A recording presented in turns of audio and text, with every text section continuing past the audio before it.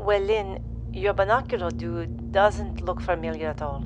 I'll see if my sister recognizes him, but find out what kind of business my husband's doing.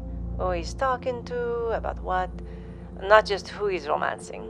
I think he's shifting money around, okay? Yeah. All right. Call me later. The ever-expanding objective. Men sometimes start prepping their finances ahead of a future divorce. Rich men complain for years with great detail. My client smells something brewing, and it's more than just a side chick.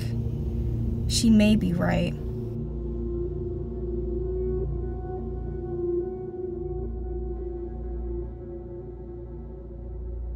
Great.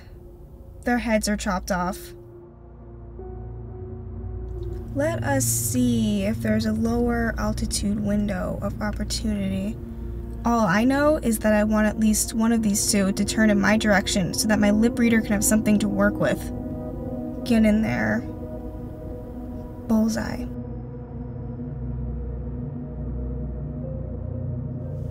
Keep talking, you bastards. Talk about the money and where it's hidden.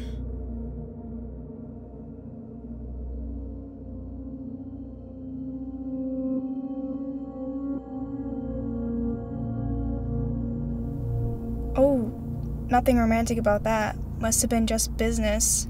Leaving, are we? Yes. Drone, come home.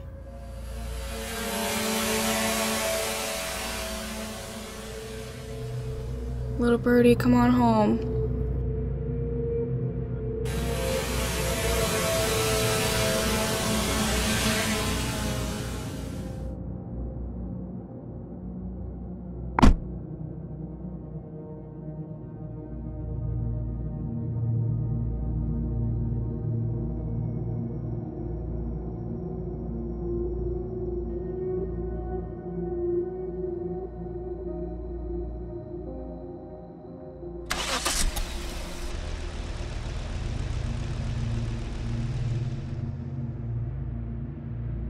Oui, hello. Your husband will be heading to Miami on Thursday to meet with the banker from Panama. He will be moving $100 million into an account down there. That is crazy.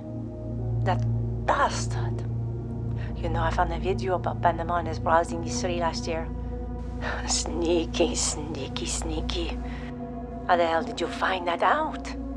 How the hell did you find that out? Tell me. A little birdie told me. Tell me, tell me.